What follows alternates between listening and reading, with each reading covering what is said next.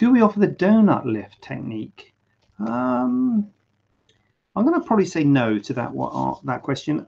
We can't. I don't know what the other guys' views are. I don't know what Costa's view is on this, but I'm not a massive fan of the donut technique. The donut technique is a type of breast lift with just a scar around the areola. So can we do it? Yes, we can. Do we do it? No, we don't. I mean, I do it sometimes for a tuberous breast deformity or gynecomastia for a male a breast to tighten the skin. So you can do it, and it does definitely tighten the skin, but it doesn't do a great job of it on a female breast. I don't think it gives good projection to the breast. It flattens the breast. It gives quite a wrinkled scar because your donut is a big scar into a little scar. And so, I mean, the scar does tend to fade, to be fair.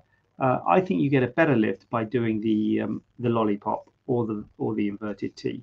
So I personally pretty much always would put a vertical scar below that circumareolar scar, and often the horizontal one as well.